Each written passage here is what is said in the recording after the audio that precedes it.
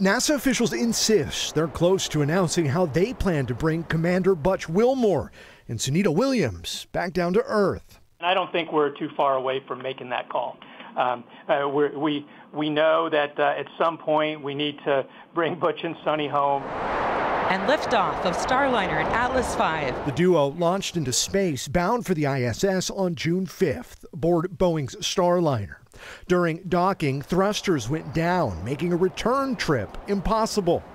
The veteran astronauts may hitch a ride on the Dragon spacecraft, made by none other than Boeing's aerospace competitor, SpaceX. We have set up the Dragon for Crew 9 to have flexibility to have only 2 passengers fly up on that flight, and then we could return 4 crew members in the February 2025 timeframe. Yes, a potential departure date of 2025.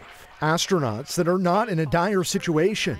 This video, shot just this week, captures an unmanned resupply of the space station. I'm sure they're enjoying their time in space. You never know when your next space mission is. Not only did Colonel Terry Virts command the ISS, he knows what it's like to have his mission unexpectedly extended. He spent an extra month in space. It's a bummer for the families. The families are who I always think of. They had plans for the summer and for the new school year. Despite the plans in the works, there's no return date, no make and model for the spacecraft that will eventually bring them home. As an American, I hope that Boeing succeeds. It's important for NASA and for America that Boeing has a successful mission. In Seattle, Sebastian Robertson, King 5 News.